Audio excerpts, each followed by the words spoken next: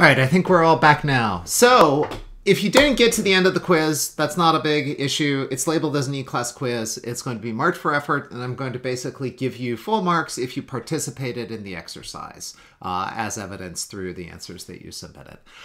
Next week, we'll be doing something similar for the next couple sections where we'll sort of expect a little bit higher sort of way, making it through the article here. So don't sweat it. You participated. You get participation marks. Good on you. So at this point, for the rest of the class, I just wanted to go over a couple things, getting us ready to sort of look at next week's kind of data engagement exercise, because it's kind of going to go with our content, and then show you some things in Glue that may help you in completing next week's homework. So the first thing that I wanted to do was just go over and just say high-level details here are that next week we're going to cover sections 4 and 5 in this article. Right, we did 1 through 3, so then we'll do 4 and 5, which is about the Hertzsprung-Russell diagram and white dwarfs. And then when we cover stellar populations, we'll just read 6 and 7, which have to do with the stellar populations of clusters.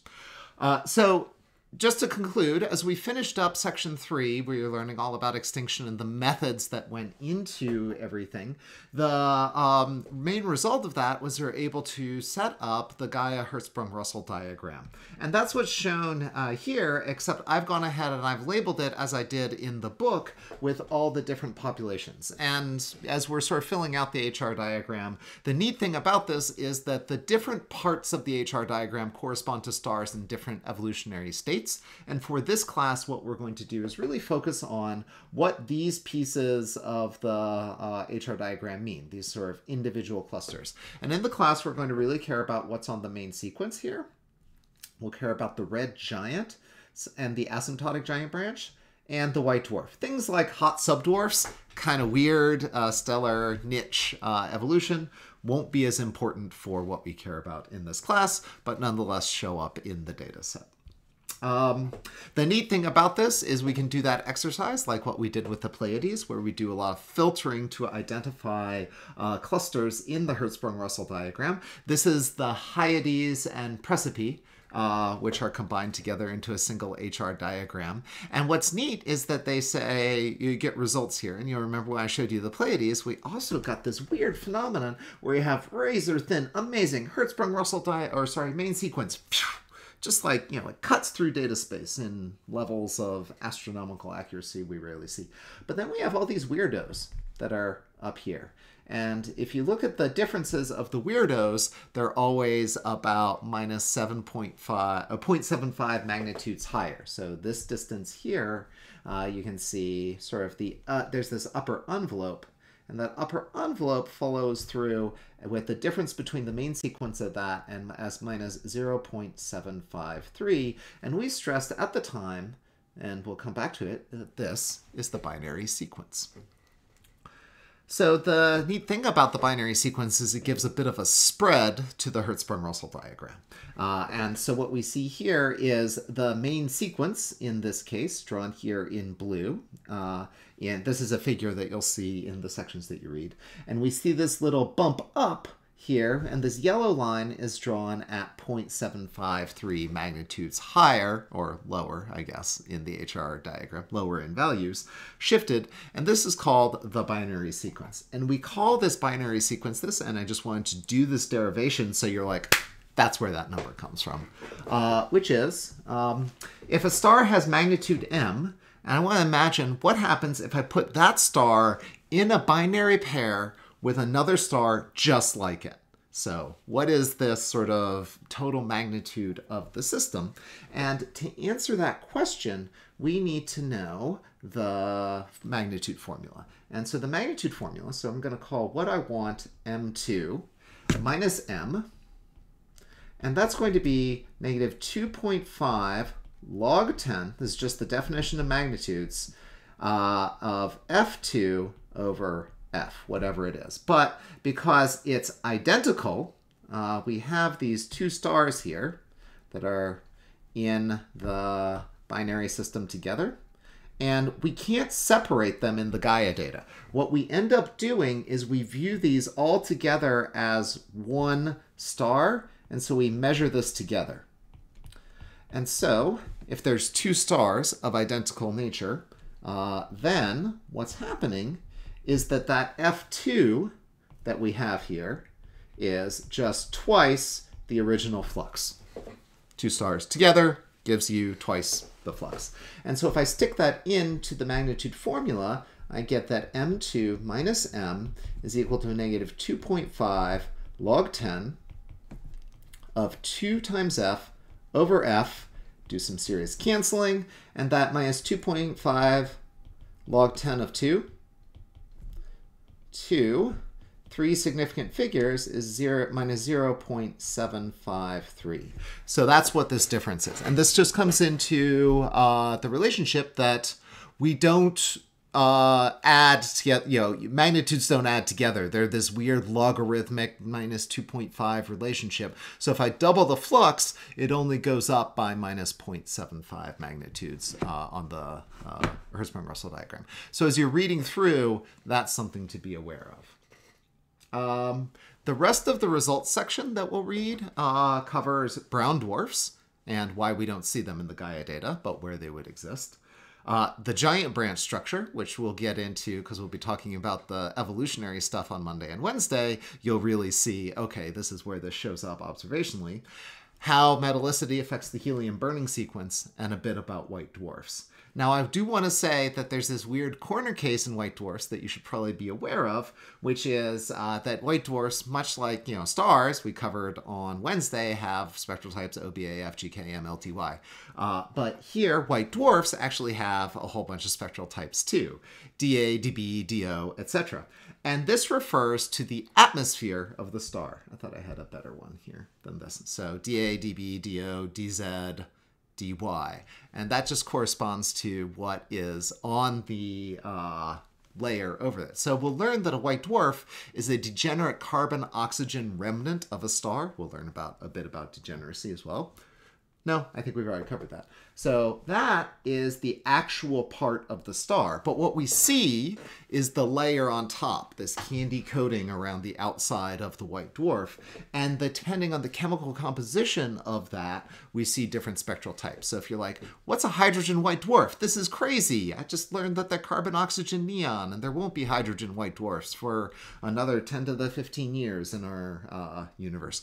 But what's actually happening here is that you're just seeing the outer layers, and it just depends on what gas is in that thin little layer.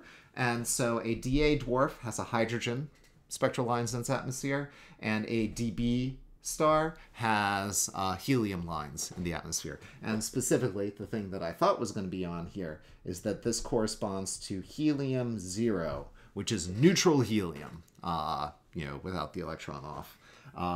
If you get DO, I wanted to just point out that that's helium plus in the atmosphere.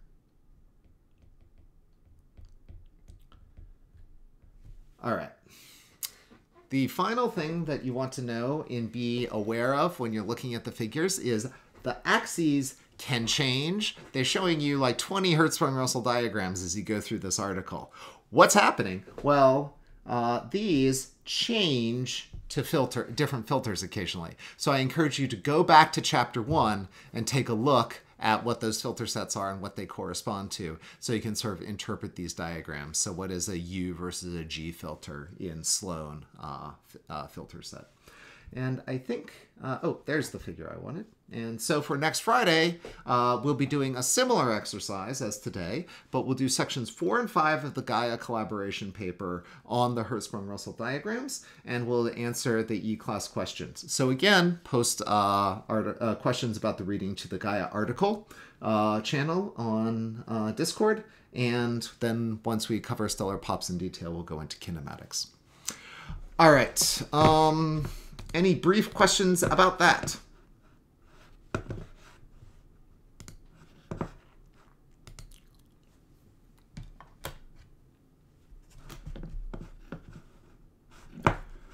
Because the final thing that I wanted to cover, oops, that's not the right browser.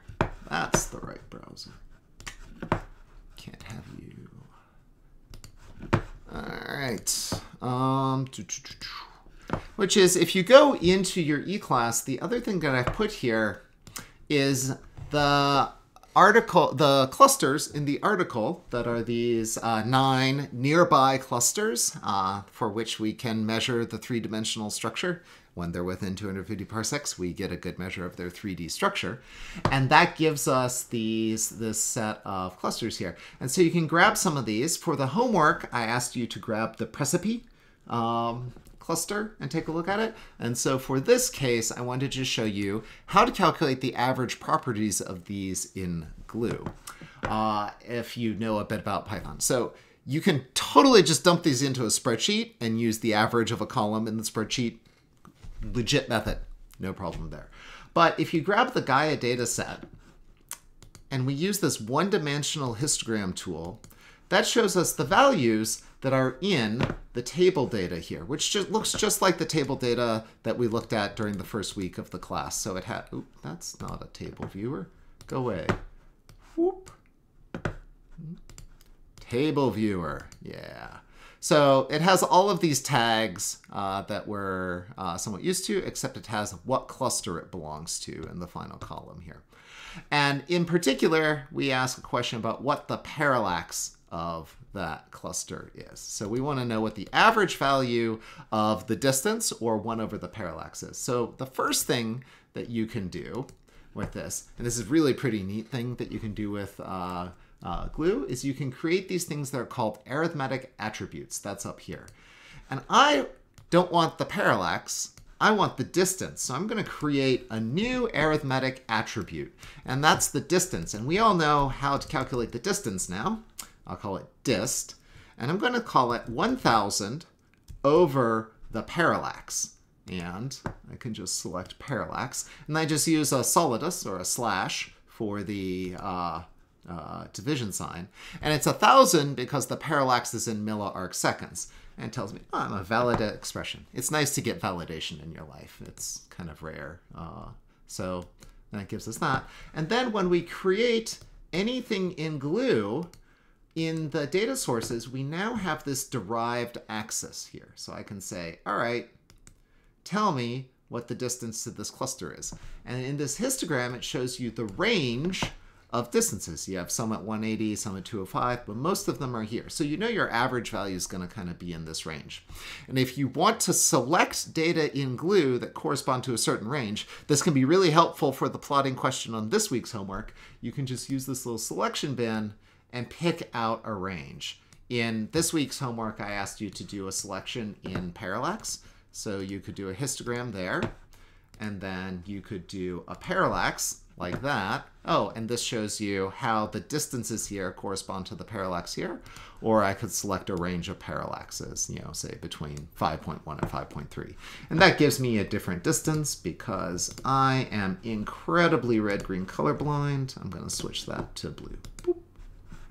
So much better and legible for me. Maybe not you, but for me. Anyways, that's not the main thing. The main thing I wanted to show you is this one additional tool to kind of calculate the properties of this numerically. I want to know what the average properties of this are numerically. I can pop up this button called Terminal.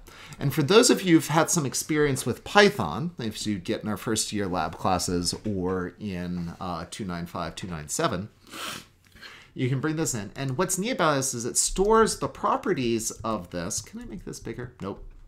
In this variable called DC, or a data container.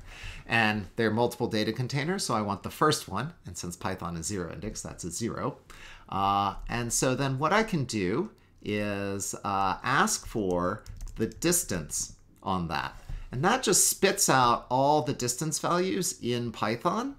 And if I want to calculate the mean, I can bring in my numpy library and just say numpy.mean of DC0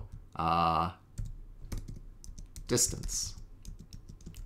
And that can tell me the mean distance in this data set, which is 193.98. So it's this neat little trick that if you know a bit of Python, it's all embedded in here really effectively. We can do all these other awesome little attributes. So this is a piece that you have, like I calculated the standard deviation of the data there. So it's really pretty slick. If you have that in your toolkit already, you don't have to learn this. If you want to calculate the averages, just sort of simply throw it into Google Sheets, calculate the average of a column. That's all perfectly fine here. So both approaches work, but I wanted to show this to you in case you, just to connect up your capacities with glue. Okay, I got a question here. Whoop. Do we have to install packages or will they be there?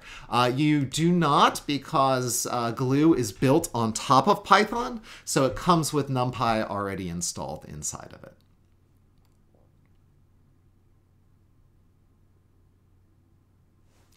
And I just got to make sure. Yeah, I think we're good.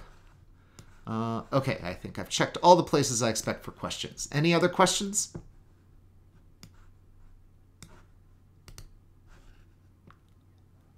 Shoot.